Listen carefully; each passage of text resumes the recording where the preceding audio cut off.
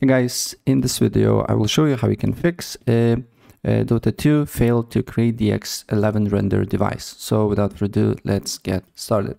First of all, what I suggest you to do here, go to settings and then go to Windows Update, and if there is an update for you that you need to download and install it, please do so, right? And after that, restart your computer. Same thing with your GPU drivers as well. What you need to do here, depending on what you're using, I'm using NVIDIA, so there is GeForce Experience. After that, all I need to do here is to go to NVIDIA or GeForce Experience here and then update my drivers. So let me wait for a couple of seconds here.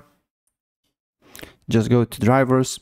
And if there is new driver, you just need to download and install it, right? And another thing that I suggest you to do here is to go to graphic settings, go to change default graphic settings and make sure hardware accelerated GPU scheduling is enabled. And after that, you just need to restart your computer. And still, if it's not working, then open up browser, right here Dx12, press by link by Microsoft.com, then save it to your desktop.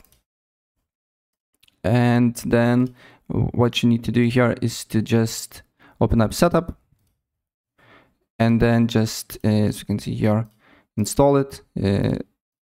And after that, again, restart your computer, but the problem should be fixed, right? So yeah, that's pretty much it. And if I help you out, please press like button, subscribe for more. Take care.